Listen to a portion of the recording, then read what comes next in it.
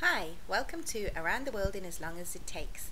Today we're at the Birmingham Motorhome and Caravan show. We're coming to see if there are any other brands or layouts that may suit our needs better. It's usually a good fun day out, so let's go and see. It's a bit of a different layout from what we've seen before. Got 4 seats. It's almost like a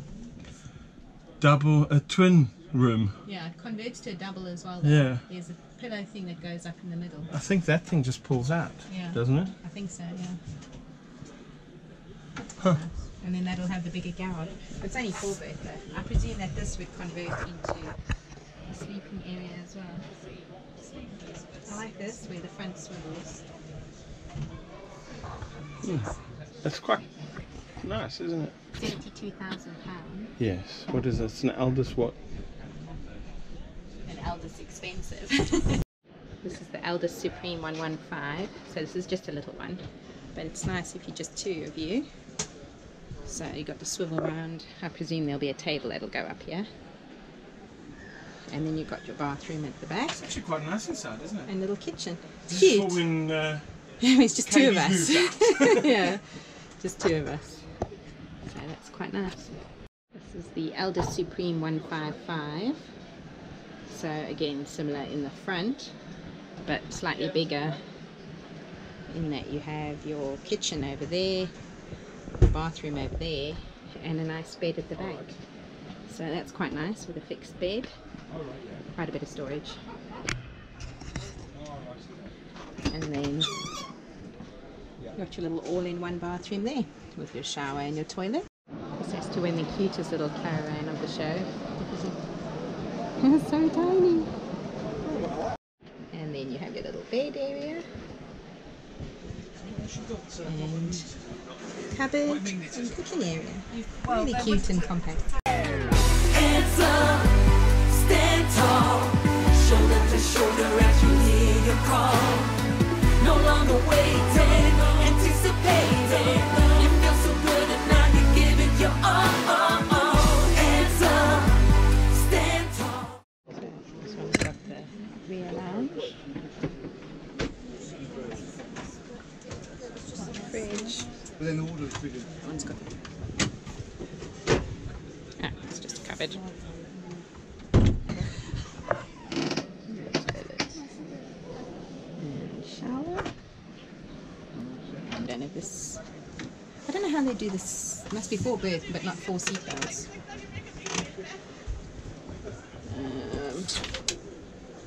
Like the garage, rear lounge and front lounge. That's just weird. Because I don't think you can really have seatbelts. No, because they're side facing. Because in the front seats, so you have a nice little living area. You can actually take 4 people. You know what? The 3 of us could use a van like this quite easily. Got a table that pops up in the middle. Oh yes, yeah. And a cute little kitchen. Tiny little oven. Look at this cute little oven. The fridge isn't too bad. Look at this cute little oven. And then you got a cooking area, and it's even got a toilet. See, you've got a toilet and a little shower. That's so cute. Yeah. And it's tall enough to stand in. Oh, it's a Swift. Van. Very bijou. Nice and open. She got 4 seatbelts. Again though, 4 seatbelts, 4 berths. But it is nice big living space. Big garage.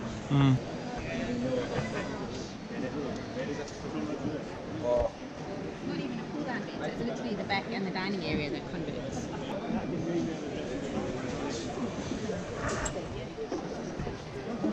This one's got 4 seatbelts, but it's neat. It's a big garage. Okay, so this has got the bigger living area. Swivel around seats, overcab bed, which is nice for handy. And then you've got the 4 seatbelts over there. Oh, nice little cubby hole for it. And then a kitchen, full oven and stove. Nice big fridge freezer. This is the you got 6 seat belts there. And I presume there's a table that'll come up. You got one that sort of swivels. Table clips on. Yeah. Oh, and then again, you got the more cab space, and then this pops down. So you still have the over cab bed, but then it does, so you can actually leave it down, or you can have it popped up, which is quite nice. Have the extra space. There's extra seating space. Lots of this is seating nice. Space. Wow. 6 seat belts. And there's a So when I little, told the guy we're looking for something with a rear lounge, I like this little, 6 berths, this is nice and clean. Seat belts. Yeah, Didn't bother to bring me in. and then you got the This is quite nice. right, and then here is the back area. 6 seat belts, living area, over cab bed, which is quite nice. A little oven, bit of overhead storage, and then that goes through to the garage. So a nice huge garage, which is quite nice. And then this has got the bed. You can drop the bed down a bit, so if you want the bed to be a bit lower, this is obviously at maximum height. And you've got a little fridge and bathroom. So shower, basin, toilet. No over cab bed, but this one has the electric pull down bed. So the front seat swivels a bit, which is quite nice. This would be a 4 seat belt. It's more like the one that we had. It's got the little kitchen. Got a full-sized fridge. Bathroom. And then this is the... got your shower on this side. And then you've got the full big island bed on this side. Which obviously gives you the garage space underneath. And then you got your separate toilet basin on this side. But again, this is just a 4 berth, so it's slightly smaller. And then that's the drop down bed at the top, like what we had on our test drive. There's a pair 675, which is the double bunk version. So again, you've got the drop down bunk, which you can lift up or get the extra garage space. There's people inside, but I imagine the layout's about the same. This one's got the over cab bed. Yeah, this is the 707. Again, it's got the big garage, so there you can see the bunks. You come in at the back, and you got the bunk beds. You've got the bathroom, so which is toilet, shower, nothing. Got a nice big full-length fridge, the L-shaped kitchen, and then again you've got the electric drop-down bed. Quite a nice sized living area actually, so that is quite nice. Again, the front seats won't swivel around, but that's expected. So this is the 746, which is the one that we're looking at. 49 grand, so not too bad. Are you breaking the table again? Right, that's nice because the table moves. So, fixed over cab bed for Madam Katie. That's just storage, isn't it? Yeah. That's, those are the pillows for the bed that we couldn't find last time. Alright. So we've got the rest of the lots of the cupboard space. Kitchen area. We have cupboard, cooker, fridge. And on this side we have the bathroom. Almost feels a bit more spacious as well. Then what? In some of the ones I've seen.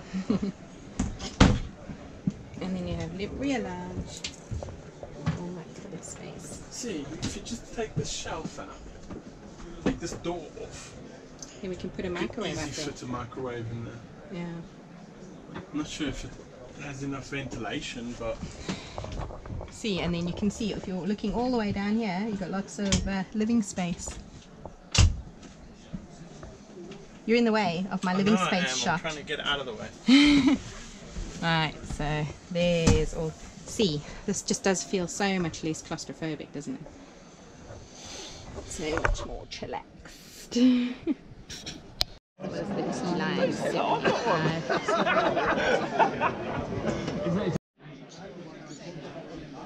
This one again, the drop-down bed over the living area. So you've got the front swivel seats, which is quite nice. 4-berth, 4-seat, 4 seatbelts. L-shaped kitchen. Fridge on this side. More of an unusual layout at the back. You've got 2 twin beds at the back. So you've got a bit more. You've got the storage space. And then rear bathroom, which is quite nice. You've got the toilet, basin and shower to that side. So this one is quite nice space-wise, and the back door's closed, so you can make this a nice private bedroom, which is quite nice as well. L-shape.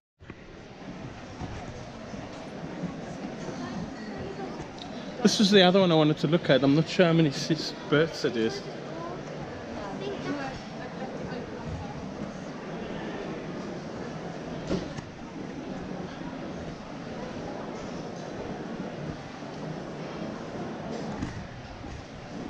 Model. Right, this one's got the drop-down bed. It does have the bed. It's got the swivel-round seats. So you have a nice big living area. It's nice and spacious. Cupboard space. Little L-shaped kitchen. Mm. Don't see Not this massively a fan of that kitchen. Oh, oven's on top of the fridge. Yeah, so there's the oven, there's the fridge. Rear island bed. There's not. Shower Oh, that there. side. And toilet and basin this side. Ah, lights are on eventually. Yeah, lights are on. So there you go, toilet. Which is quite nice. It's nice having the two separate, I think, but not make or break. And then, well, that's the thing. I don't think you do, because they're side facing. Seatbelt, yeah. Yeah, but technically that's not an actual official seatbelt. They're side facing. You never know, you never know, you never know unless you choose to. Oh, you never know, you never know, you never know unless you choose to. Oh. While we're at the Motorhome show, we listened to a talk by Dave Hurrell, who's a freelance motorhome journalist, and he gave us 2 pieces of advice which I thought were valuable. The first was buy the smallest motorhome you can be comfortable in. The idea to that is that you can't always get big vehicles into every location you may want to visit. And number 2 was make a list, because every single motorhome has compromises, and you kind of want to figure out which are the compromises you want to make and which are the features that are the must-haves for you. Right, this is the palace. So you have a proper huge bedroom. You have a proper full-on bathroom, stunning shower, full-length fridge, beautiful kitchen. So how many berths is this one? This one's a 4-berth, yeah. So it's got the pull-down bed, the turnaround living area, and how many seat belts does it have? This one, standard is 4. 4. So it's 4 seat belt, 4 berth when you've got 2 there, Yeah. and then this converts into another 2. It can do, but then like you say, if you're going up to a 6, you've only going to have... You only got room. the seat belts, yeah. Oh, it's absolutely stunning. Beautiful. It used to be selling for the same price as our house. No, our house is slightly more expensive. No, it's not. Sadly. But that's a lot of bus for your money. Yeah.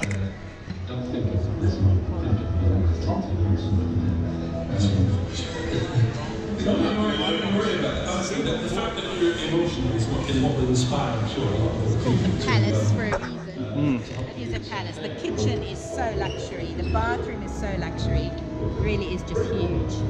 The bedroom's nice and big. Obviously, I think it's a lot. Is it wider or is it the same size? That's definitely wider. Yeah. So yeah, the bedroom, it just feels really spacious. And the seating and dining area is stunning. Had a lovely day so far. See lots of lovely playouts. We've been to 2 live presentations. One was on newbie motorhomers, which was great because we actually discovered that we know a lot more than we thought we knew. Because all the things that he was telling us to check are things that we have actually checked already. And I think the rest of it's just going to come down to experience. So it's going to be a trial and error of our first year. And then we had coffee with B and Theo from Indie Projects, which was great. So cool meeting somebody that you've watched on a vlog for so long and then meeting them in person. It's really surreal. Really lovely, down-to-earth couple. We had a good time. And then we went to, just been to a live presentation from the Grey Gappers, that's it, because it was their gap year, but they were like in their 50s. So yeah, that was quite interesting. And they told us about their whole tour that we went on. Basically following the route that we wanted to do, Italy, Croatia, Spain, that whole, skip France. We actually want to do France as well though, but we haven't really been to France, they have been really. So yeah, the day's going too quickly now. So we're just having something to eat and then we're going to go and have another look. Had a look around one of the big palace buses, which although is stunning, I don't think it's worth the money because it is so big, you can't stealth cab, you can't get it down any kind of decent roads, and yeah, it's just flashy. I think it'd be a target for crime as well. Everybody will look at you and go, oh, you got so much money. And it's nice and it's pretty, but to me, like you said, if I won one, I would actually sell it, buy a nice motorhome cash and stick the rest of the money in the bank. Yeah. So, yeah. Coming up in part 2, we look at deadlifts, remore, sunlight and more. We go back in time and we cross the Atlantic to see what our American buddies are using. If you're tired of looking through motorhomes, please check out our Italy to UK motorhome trip we did in March this year. As always, if you like our content, please help our channel grow by liking, commenting, subscribing and sharing. Thanks for watching.